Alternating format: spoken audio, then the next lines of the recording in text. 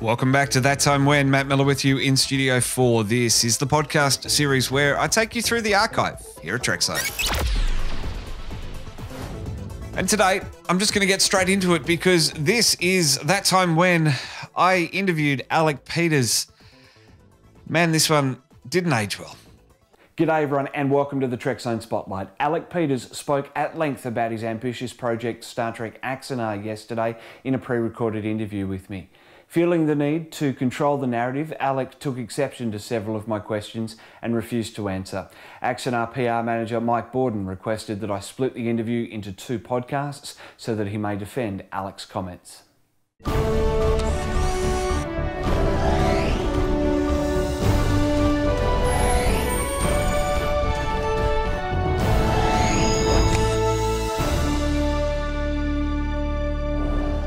G'day everyone and welcome to the Trekzone Spotlight. It's been a couple of months since CBS and Paramount filed joint legal action against today's guest, citing numerous breaches of intellectual property. Due to that case, I've been asked not to discuss the legal proceedings, but Mr. Alec Peters joins me now via Skype. Alec, thank you so much for your time. My pleasure. Happy to be here. Now, Alec, there are several topics I want to cover. First though, for those unaware, what is Axanar? Axanar is a Star Trek fan film that first started almost, well, I guess just about 2 years ago. When we, on this day 2 years ago, we had just finished our Kickstarter campaign for Prelude to Axanar, which is our 20-minute short film, which is available on YouTube. Anyone can see it for free. Just go to YouTube, look up Star Trek Axanar, and you'll see Prelude to Axanar. And it is a basically, Prelude to Axanar was made as kind of proof of concept to show what we could do, so we could raise money to make a feature film length Star Trek project. So we raised $101,000 to make Prelude. It wound up costing us all told close to $130 or so $1,000. And it's won over 47 film festival awards around the world. And I think it's generally considered one of the best Star Trek fan films ever. And the thing that was unique about it was almost entirely professionals working on it. And that was I think one of the things that made it really exceptional. In the beginning, when the Prelude was being scripted, were there any concerns about the legal grey area that fan films sit in?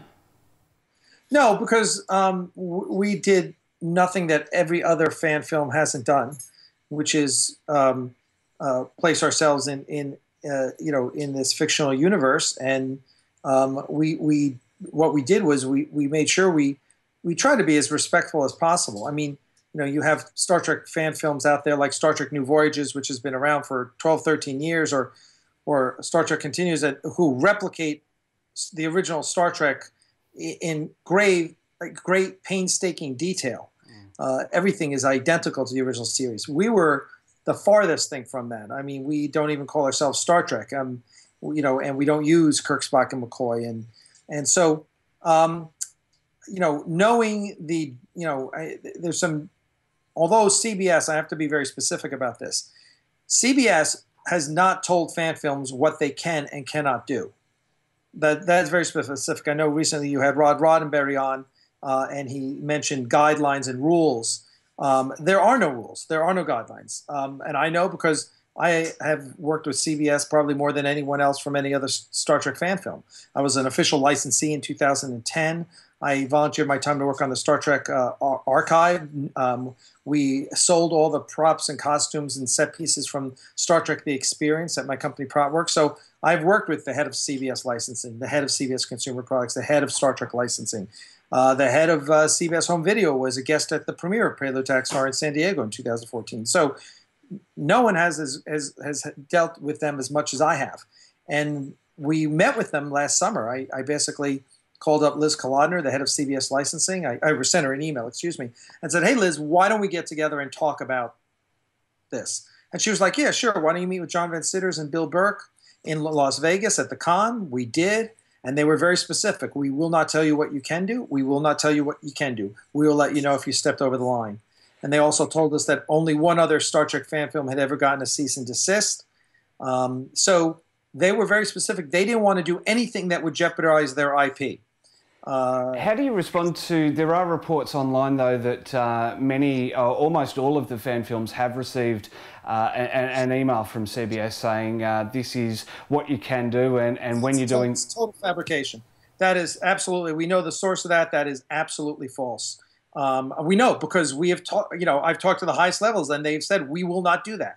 As a matter of fact, recently a former member of the Star Trek New Voyages crew claimed this online, and when confronted, well, prove it, show us what the rules are. She couldn't produce anything, and I think even our detractors admit that she was way out of line.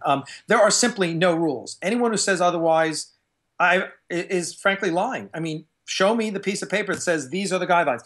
CBS has said specifically they will not give you guidelines. They will not tell you what they can do, you can do. They will not tell you what you cannot do because they do not want to do anything that jeopardizes their IP and may create rights, which is too bad because Lucasfilm does exactly that for Star Wars.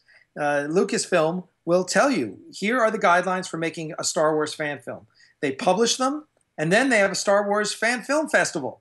J.J. Abrams recently did a little commercial for the Fan Film Festival. So we really would love it if CBS did just that. I mean, the landscape has changed so much with crowdfunding and the technology these days that we would love nothing better than for CBS to come out with a set of guidelines and say, okay, here are the guidelines. Here's what you can do. Here's what you can't do. And sign this piece of paper to acknowledge that you've done it. They've done nothing of the sort up until now. I'm going to circle back to crowdfunding and all those sort of things, but I do want to just touch back to Prelude and say that the mockumentary style of that short was unique and an interesting way to convey the story.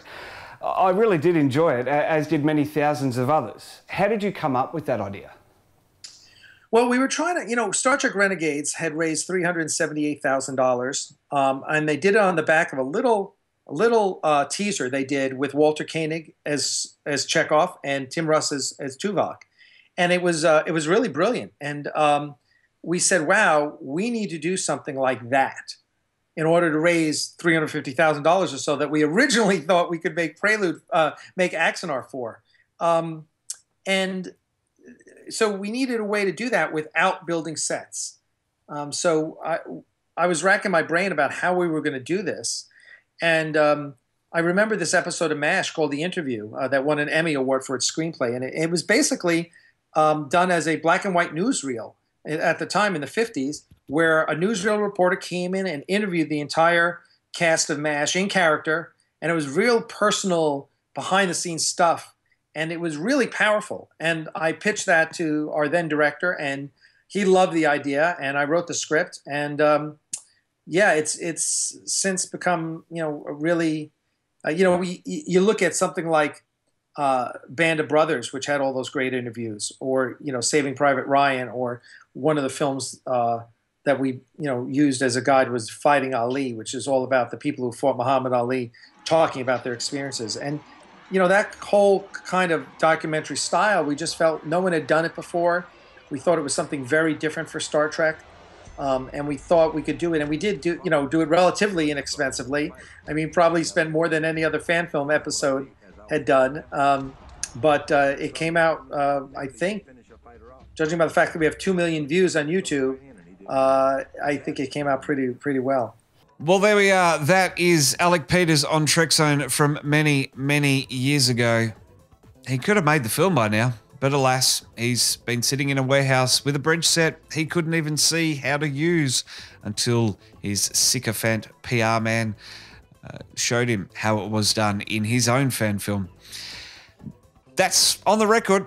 You can search for Axanar coverage here on Trekzone. I'm pretty sure there's a playlist of all the podcasts we've done with all the cast and crew that have left him and realised the truth over the years. Still no Axanar.